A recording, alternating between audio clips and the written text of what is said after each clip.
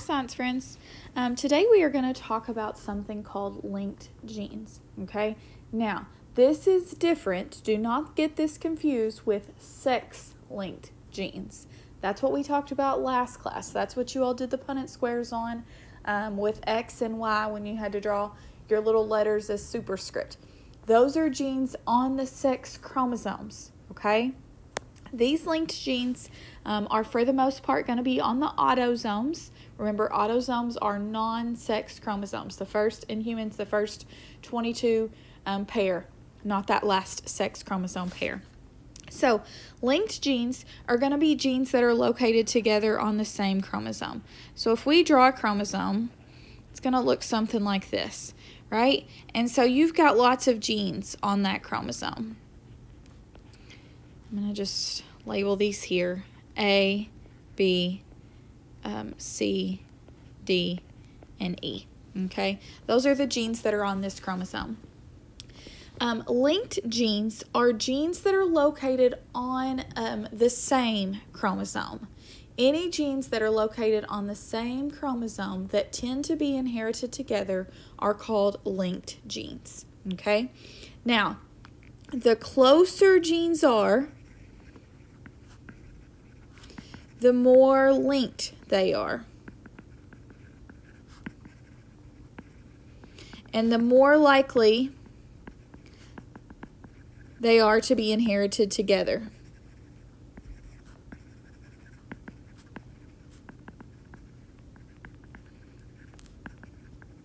So I want you to think about it this way.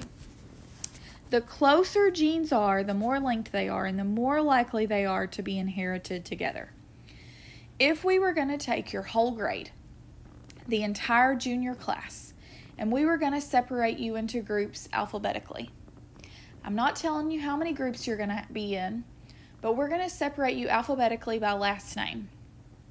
What is the likelihood that Wesley Cares and Alex Shimura, with a C, would be in the same group?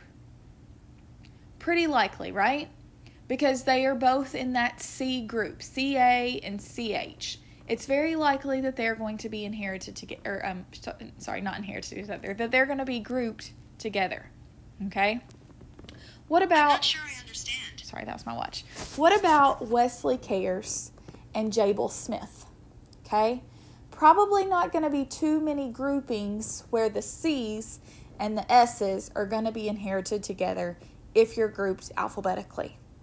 Okay, so we would say that Wesley Cares and Alex Shimura would be more likely to be inherited together. If those were genes, because they are close together, they're going to be more likely to inherited together.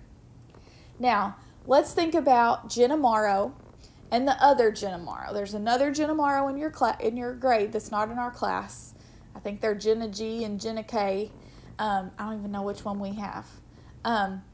But anyway, I think we have Jenna G, but I could be wrong on that.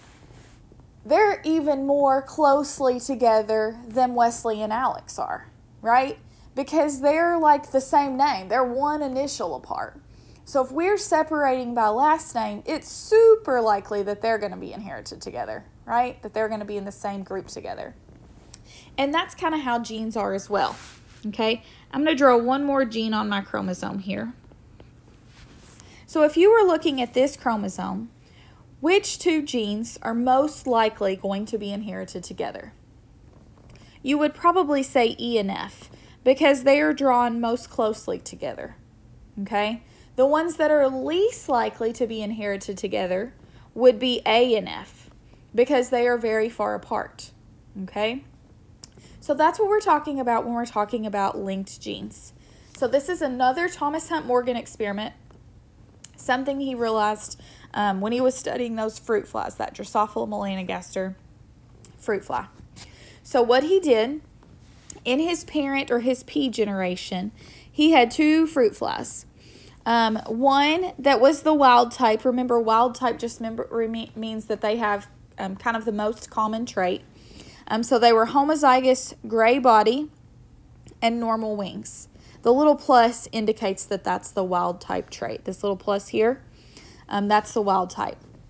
Versus over here you have the mutant. So black body and vestigial wings. They're a double mutant. They don't have either of the wild type gray or normal trait. So they have black body, vestigial wings. And so when we cross those, all of your offspring would have this genotype. Big B plus from the wild type parent, little b from the mutant parent, VG plus from the wild type parent, and VG from the mutant parent. Okay, so 100% of the offspring would look like this. All right, so then they took those females and they did a test cross with the males that were all a double mutant. So all of your females had this genotype, all of your males had that double mutant like this one here. And so what would we expect if we looked at this? We would expect if you foiled this and you did the Punnett square, this is the Punnett square here that we would get if you did those two parents from that F1 generation. We would expect 25%, 25%, 25%, 25%. Okay? But that's not what Thomas Hunt Morgan got.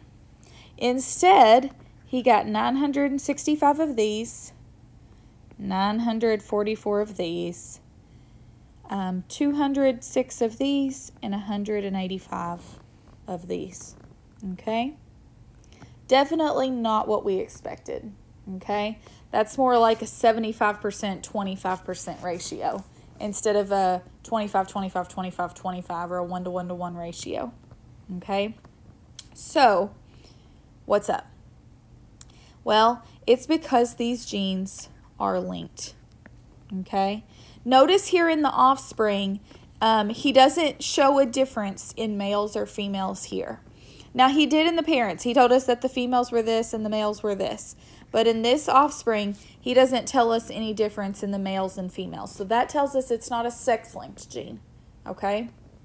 But it is a linked gene. And so, if it were non-linked genes, we would expect this 25, 25, 25, 25 ratio. Okay? That's what the law of independent assortment tells us, that those chromosomes would split apart randomly.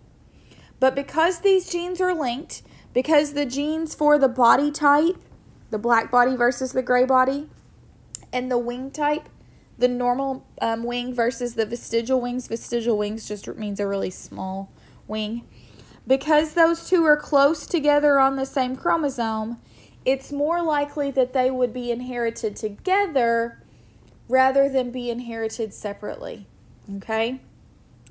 And so the ones that were the biggest, if you notice, they're the same as the parents. The double mutant, the black vestigial, and the wild type, the gray normal. And so these two have what we call the parental phenotype. These other two have what we call the recombinant phenotype. Okay? And we'll come to these terms in just a second. And so this process is called genetic recombination. The production of offspring with combinations of traits different from those found in either parent. Okay? That's called genetic recombination. These two are recombinants. They don't have the trait of either parent. They have something different. Okay? So, the parental types, they have a phenotype that matches the parent. The recombinants have a new combination of phenotypes that doesn't match the parents. Okay? Let's look at another example with Mendel's peas. If you had a yellow round offspring, yellow round parent, heterozygous, and a green wrinkled parent, okay, what we would expect is 25%, 25%, 25%, 25%, just like what's shown in this modified Punnett square. But that's not what Mendel got, okay? He got about a 75% of those and roughly 25% of these. These are called the recombinants. These are called the parents. they show the same trait as the parents, yellow and round or green and wrinkled. These show yellow and wrinkled or green and round, which is not like either of the parents, okay? Parental types, recombinant types. All right? So what happens that causes these genes to be either inherited together or inherited apart is crossing over, okay? So when we were talking about our list of names, it's very unlikely that Jenna and Jenna Morrow are going to be separated by a crossover because they're so close together. It's unlikely that Alex and Wesley will, though more likely than Jenna and Jenna. And it's very likely that Wesley and Jabel would be separated by a crossing over because they're so far apart. So that's what separates these genes, is a crossover. That's where we get the recombination of linked genes, okay?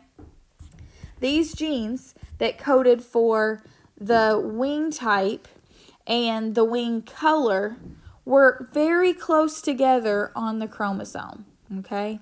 Type and color. They're very close together.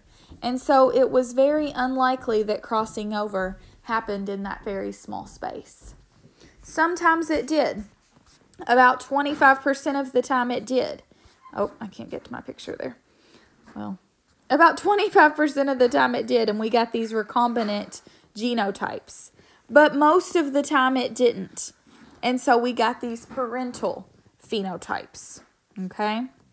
So, crossing over is what gives us recombination in linked genes.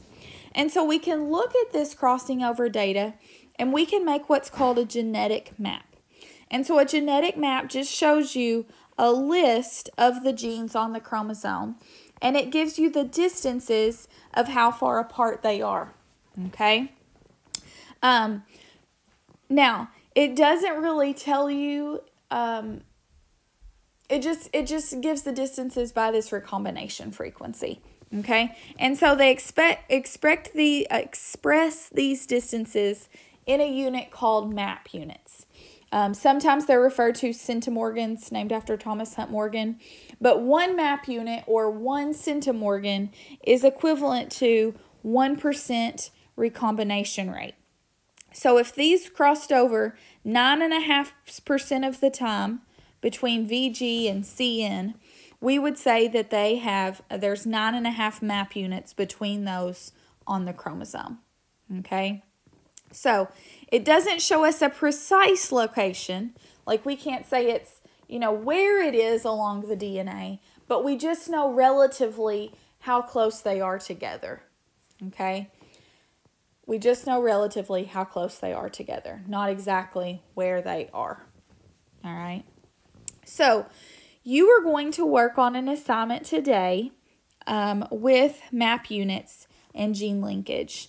So you should have a paper in your binder that looks like this. If you do not have this paper, now that I say that, I can't promise that I put it that I'd given it to you yet. So if you do not have this paper, I will link it up on Google Classroom so that you can download it. If you are unable to print it, that's totally fine. Just make this chart here on a sheet of notebook paper and answer the 3 questions on a sheet of notebook paper. I think you have it in your binder, but I could be telling a fib. So you're going to use these images. They have already been linked to Google Classroom right here. They're called Sordaria images. And so in the Sordaria, you have to count 50 of these. Now, when you're counting them, you're counting a row of 8 little, I'm going to call them seeds, okay? 8 little seeds in a row, okay? I can't draw on this screen to be able to show you like 8 little seeds in a row, but you're going to count them in groups of 8. You're going to indicate whether they are a parental phenotype or a recombinant phenotype that is experienced crossing over. So let me show you what I mean. These that have 4 lights and 4 darks, or 4 darks and then 4 lights, those are going to be non-crossover ASCII. So these are going to give you a parental phenotype, okay? Versus down here, if you have 2 lights, 2 darks, 2 lights, 2 darks, or any of these variations, those are going to have crossover. Those are going to be a non-parental or a recombinant phenotype, okay? So when you count your ASCII, you're counting those lines of them. These are radial, so you're going to start in the middle and count a row outwards. I wish that I could draw on this page, but I can't. Count a line. You want to count 50 total lines. Now, if you can't get 50 in one card, slide on down to another card and count that one. There's several different cards for you to choose from here. So if that first one doesn't work well for you, count another one, okay? But you have to get 50 total. And you're going to tally in these charts. When you count one that's at 4 darks or 4 lights or 4 lights and 4 darks, then put a tally here, okay? If you have one that's the 2 lights and the 2 darks, the crossover phenotypes, the recombinants, then put a tally right here, okay? Your total number counted here should be about 50. If you go over a little, that's fine. You'll just have to change your percentages to be out of 50. It's going to be best, though, if you do exactly 50. And then recombination frequency, that's the percent of crossover. So you'll have to figure out a percent here and then divide that by 2. Okay, so you'll take this number over 50 and then express that as a percent, divide it by 2, and that'll give you a recombination frequency. And then that recombination frequency is actually equal to, as it tells you here, equal to the distance in map units. So those numbers should be the same, okay? So then you're just going to answer a few questions there. It's going to tell you the published data, and you're going to see how your results compare to that. All right, so hopefully that wasn't too confusing. I wish that I could draw on this image over here again, but start in the middle and count a row or a line outwards. They're radial there, so don't just count random ones. You're counting a line, a long straight section of it together. There should be 8 in a line, okay? If you have any questions, holler at me. If not, then you all have a great day, and hopefully I will see you tomorrow.